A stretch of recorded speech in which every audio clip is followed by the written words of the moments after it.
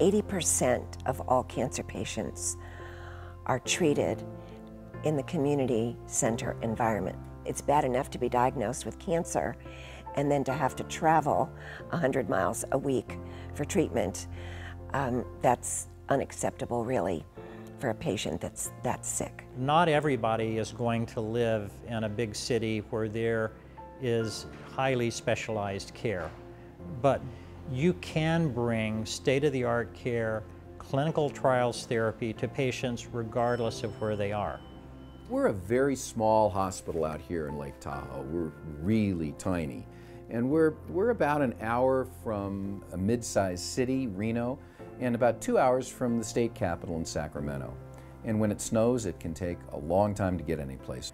The Virtual Tumor Board allows us to meet on a regularly scheduled basis with thought leaders at an academic center. It allows community facilities, community hospitals, to present a case at an academic place within a week of making a diagnosis.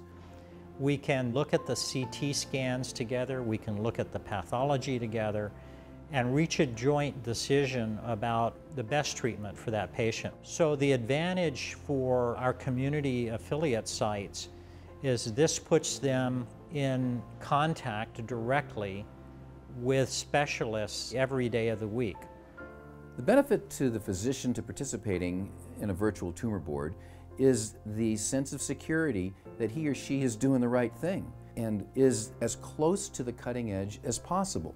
In general, we do tell our patients, I'm going to present your case to the tumor board. Patients like that because then they say, oh, you get 20 opinions for the price of one.